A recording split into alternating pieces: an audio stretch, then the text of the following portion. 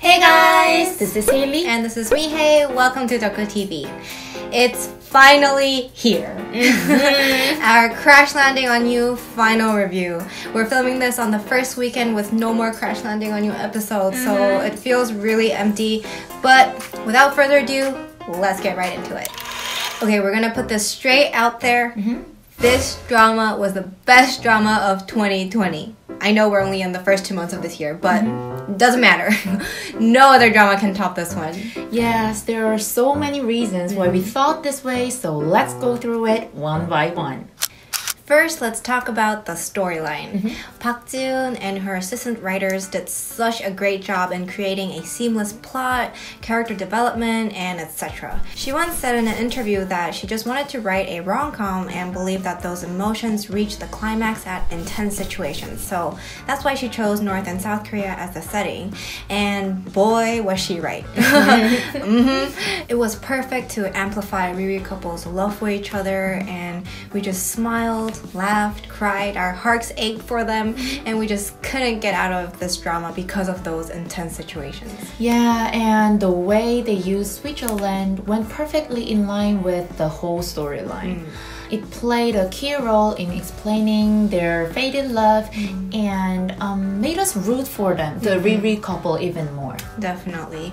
Yeah, and I also liked that this drama wasn't only about romance. It also talked about self-love, love between neighbors, parent-child relationships, and love between your teammates as well. And one thing I like about Park Ji-eun's dramas is her epilogues. It's no exaggeration to say that I watched each episode until the end only for the epilogue. Yes. Really, because I watched her previous works and I liked the Crash Landing on You's epilogues as much as her other works. Next, we can't miss the acting.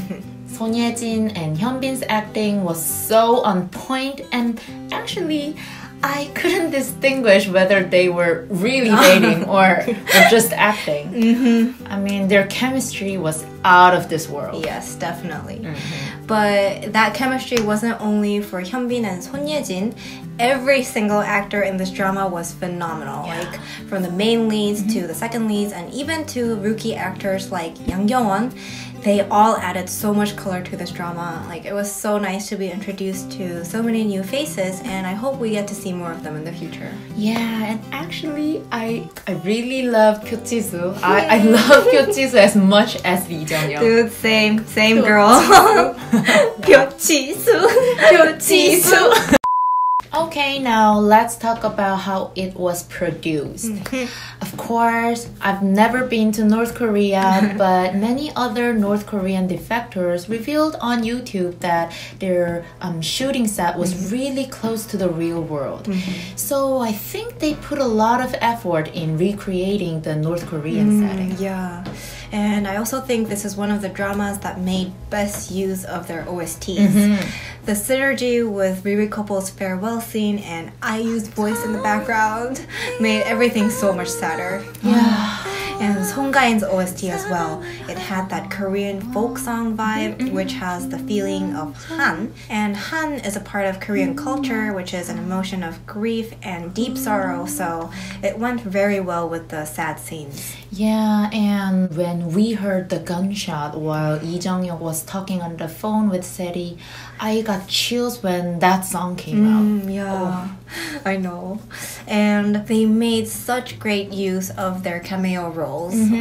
Their parody of Secretly Greatly with Kim Soo-yeon and Stairway to Heaven with Treju, oh my gosh. It left us laughing so hard. Yeah, best few minutes of this drama. Yep. Best. Okay, let's move on to the ending.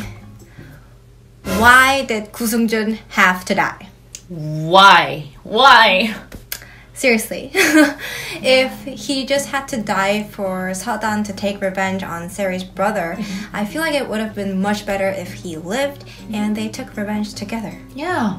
He said now he knows where to go because of Seodan. So I was waiting for him to pay off his debt and then live happily with Seodan. But Oh well, let's just believe that he's alive somewhere in Dramaland. Yeah. And for our Riri couple's ending, I think it was the best realistic ending that they could come up with, not to mention how beautifully it was shot. Yes, as I predicted in our previous first impression video, so he will flee to South Korea. If Lee Jung-hyuk defected to South Korea and married Yoon Se-ri, it would have felt like a forced happy ending. So even if my prediction was wrong, I was really satisfied with the actual ending. And lastly, as Koreans, we have to talk about how this drama received some criticism for glamorizing North Korea. One political party even accused them of violating the National Security Act. Yes. Well, our opinion on that, bullshit. Their claim was that North Korea is our main enemy since we're technically still at war, so it shouldn't be praised in any way. But the drama depicted those North Korean soldiers only as kind and nice people. Yeah. However, I don't think that this drama glamorized North Korea. In fact, in a way, it was the other way around.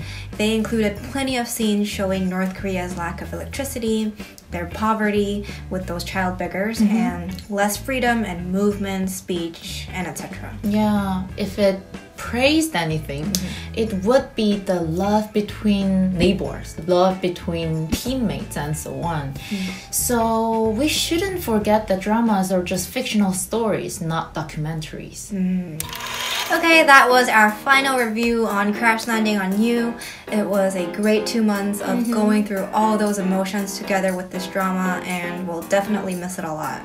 Please let us know how you thought about it, and we'll see you next time. Then watch K-drama And Fangirl with Doku TV.